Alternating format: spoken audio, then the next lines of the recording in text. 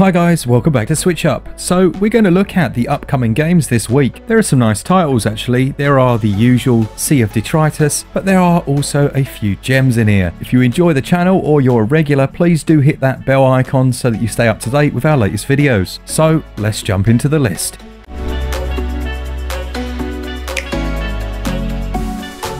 First up is a very small title called Cosmonauta. It's only 89p, which is a bit of a bargain. You can pre-order this now. It has 64 levels and is inspired by the classics from the 8-bit and 16-bit era. Now I know for a fact Glen will be sitting here going, that's exactly like, probably something like, I don't know, Jet Set Willy. But I don't have a brain like he does, where he remembers every single 8-bit game that was ever created. All I know is it's very fun to play. I've had a little go on this one. They sent a few codes over and we'll be giving away a few of these as well because, well, why not? But for 89p, might be worth keeping your eye on.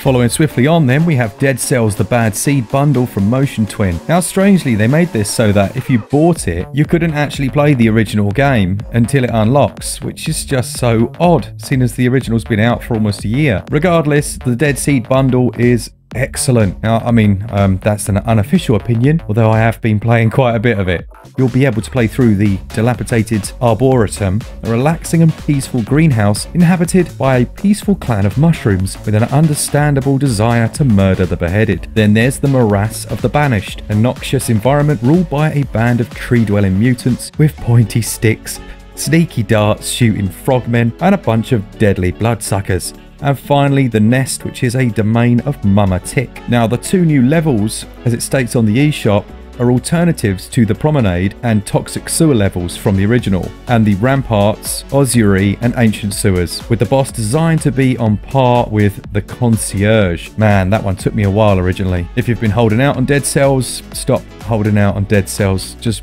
buy it. I promise you, you'll like it. I think I can say that. Next up, we've got another small adventure from Annapurna Interactive called Florence. It describes itself as a story of love and life. At 25, Florence Yeoh feels a little stuck. Her life is an endless routine of work, sleep, and spending too much time on social media, said everyone in 2020. Then one day she meets a cello player named Krish, who changes everything about how she sees the world. I love little adventure titles, and this looks brilliant. Seriously though, if it wasn't from Annapurna Interactive, I probably wouldn't have given this the time of day. But those guys have such a pedigree of creating and nurturing fine adventure titles and just publishing some real gems on the Switch. So I would say at £5, dropping on the 13th, this might be worth having a look at.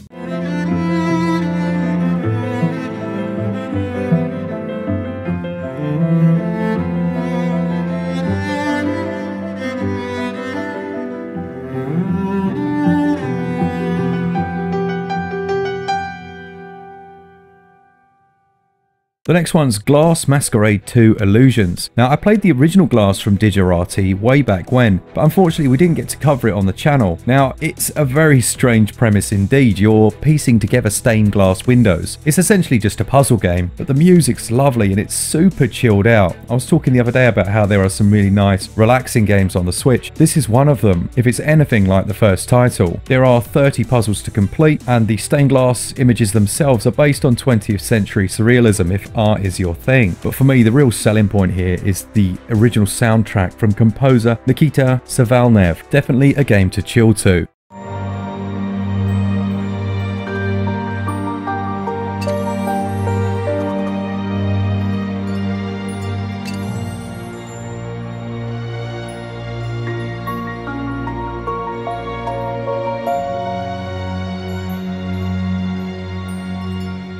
Underhero from Digerati got my attention just on its unique premise alone. The main hero of the game has died and failed miserably, so an underling of the evil king reluctantly decides to take his place. It's a classic side-scrolling RPG adventure with all the jumping, slashing and, well, all that stuff you'd expect, but you can also bribe people, and the combat is turn-based, which is a touch odd because it's turn-based without the turns. It's all about precisely timing your actions, so in a way I guess it's more rhythm-based. There's also another lovely original soundtrack on this one. If you like these types of games, and especially ones with a dark humour inserted, this might be one to look at when it drops on the 13th.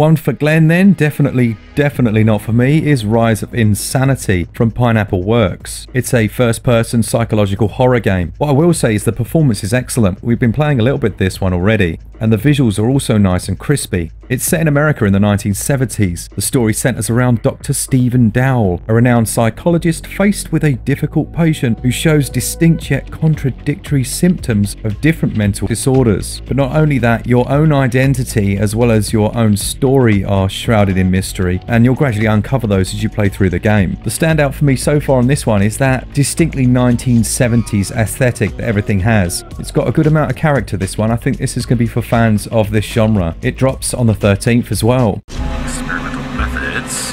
Only experimental. Honey, bring me the towel from the bedroom. Take control over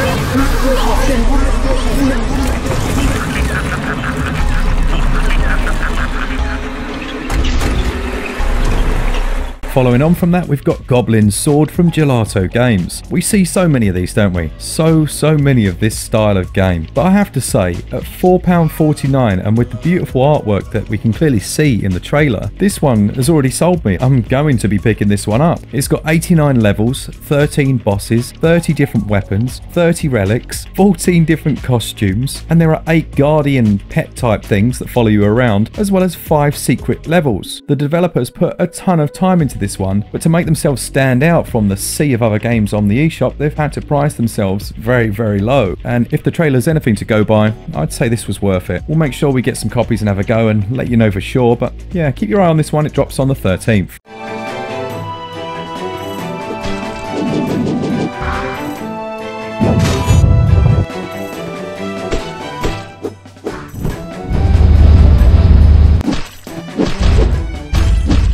The kingdom is called Tutti Frutti, the game is called Snackwell the Dungeon Crawl Gold, and it drops on the 14th. Now, this is essentially Diablo, but with very cutesy graphics. You can design and create your own character, hop online with 3 other friends for 4-player co-op, and there's tons of loot to grind your way through, as well as some boss fights, and everything else you'd expect from this type of game. It looks like a whole lot of fun, but also a title that you could sink so many hours into. There are hundreds of different weapons and items to find. If you've got a particular penchant for dungeon crawlers, I have a sneaking suspicion this one's going to be a world of fun.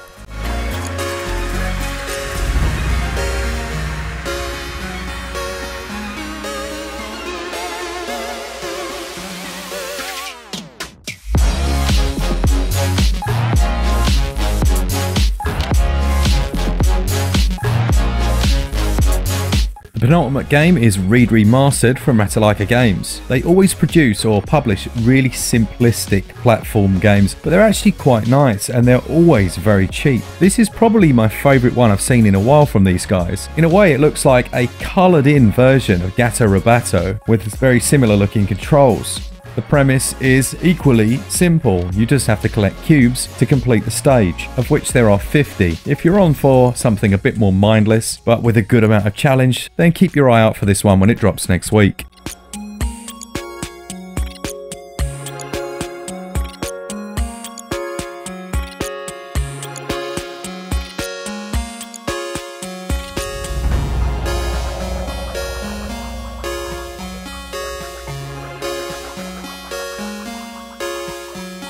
Without a doubt, the most exciting title coming next week is Darksiders Genesis from THQ Nordic. This top-down action adventure is another this week that follows many of the Diablo 3 traits. Everything you see takes place before the events of the first Darksiders game, which is interesting, and it's also the first title in the series to introduce Strife, the 4th Horseman of the Apocalypse. As you'd expect, there's co-op gameplay, but perhaps a little disappointing is that you can only play with 2 people, and that's locally, online, or through local wireless. That might hurt it in the long run, I think. Perhaps not the correct decision. We would have definitely hoped to have seen 1 to 4 player online and local play. Still, I'm glad they put the couch co-op mode in there, and there's no doubting the game does look really fun. It also drops on the 14th.